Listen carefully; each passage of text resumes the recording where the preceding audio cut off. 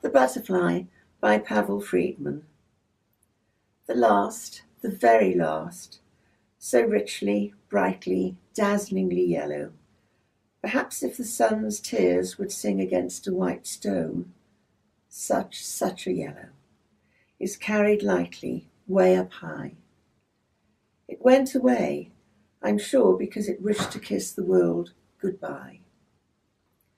For 7 weeks I've lived in here, penned up inside this ghetto. But I have found my people here.